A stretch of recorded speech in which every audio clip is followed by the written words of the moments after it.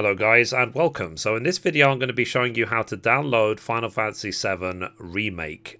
The Final Fantasy VII Remake is going to be PlayStation 4 exclusive. Simple as that. So in order to download it digitally, you need to go onto the PlayStation Store. To access the store, you're going to need the latest version of the system software installed. So if you want to do that before you access the store, go to Settings and then go to System Software Update. If not, the store will basically force you to upload it. And I'm making this video now ahead of the release of the game, simply because you get pre-order bonuses if you get it beforehand. So if we type in Final... and it comes up, there you go, Final Fantasy VII Remake. And then there's also the Digital Deluxe Edition, which comes with a whole bunch of extras. So let's look at the Digital Deluxe. So if you pre-order it, then eventually you can start downloading it. It's going to be quite a huge download.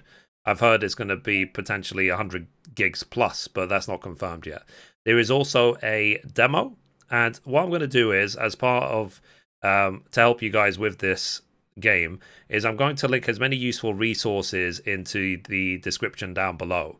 Now, there was an announcement that came very, very recently that because of what's going on in the world right now, which I can't mention, basically the delivery of the game is all over the place for the physical edition. So some people have already received their physical edition more than a week in advance. So, but if you do get it early, you're being asked nicely not to share what you see.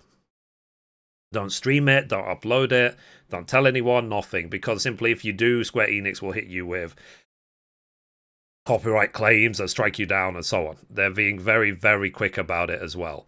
So people have been trying to stream this game on different streaming platforms, and Square Enix on top of them right now. And the reason they're so motivated to do that is because we had a very similar situation happen during the launch of Final Fantasy 15.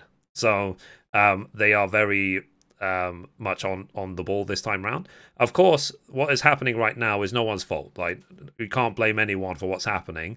But hopefully this will help you to download the game digitally if you're not actually trying to rely on a physical edition showing up. So the physical edition, it will include some extras as well. But like I said, for now, this video is focused on the digital version. It's on PlayStation 4 only. It's PlayStation 4 exclusive. So if you don't have a PlayStation 4, I'm sorry, you're out of luck. It doesn't mean that potentially there won't be other versions of the game available in the future. But for now, this is the only option you have. So guys, let me know in those comments down below. Are you excited for the game? Have you somehow received it early? Let me know what's going on when it comes to this game. Like I said, I will link to as many useful resources into the description down below. And hopefully we'll all be able to, at worst, play this game on the official release day, which is 10th of April 2020. Okay, so... anyway guys, that's it for this video. If you liked it, be sure to give it a thumbs up. You can watch a random video over there, you can watch the latest upload down there, or you can click down here to subscribe. Thank you guys, bye bye.